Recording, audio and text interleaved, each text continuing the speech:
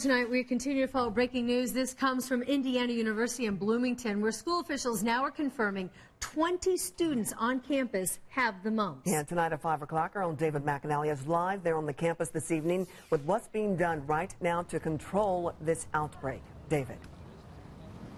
Andrea, IU Bloomington campus has continued to see mumps cases, even as students are hustling now to try to get to their final classes and next week their final exams. The number of mumps cases on the IU Bloomington campus, kind of a moving target.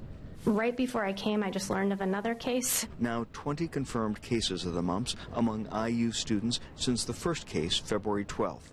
IU says the cases are divided about evenly between students living in dorms and in houses.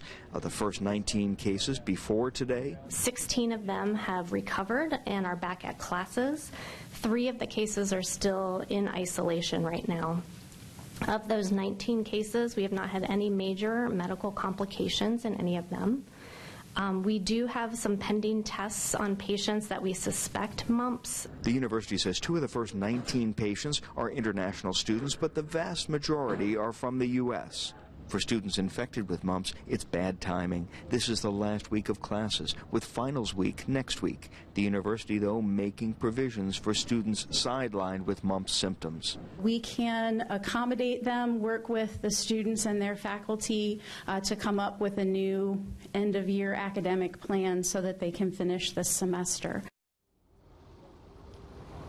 The university is not only working with students to isolate them, give them a private room in case they are positive for the mumps, to protect the other students, but they are also reaching out to other students. Let's say if you're in the same dorm hallway, they'll reach out to others in that hallway and let them know somebody near you may have the mumps, so be cautious, watch for these symptoms. We'll have more for you tonight at 6 o'clock, Anne-Marie. Back to you.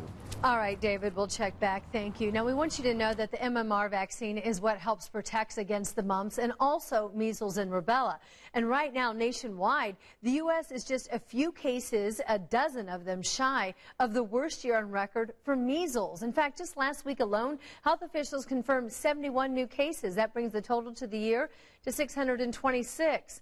The worst year on record was back in 2010 when there were 667 cases. The CDC says measles have been confirmed now in 22 states across the country.